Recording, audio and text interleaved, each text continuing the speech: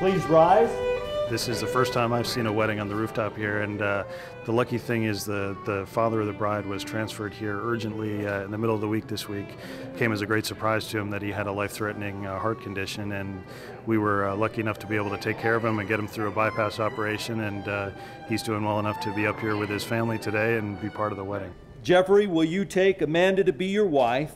We were originally supposed to get married on Thursday in a church, but with everything going on, he had to get his heart surgery done, and we stood by his side, and I didn't want to get married without him. Amanda, will you take Geoffrey to be your husband? The minister said, well, let's do it in Cleveland. I said yes, and I cried my eyes out. I was so excited. Geoffrey, you may now kiss your bride. I had a little setback, ended up in the hospital with surgery, and then they still want to go forward with the wedding.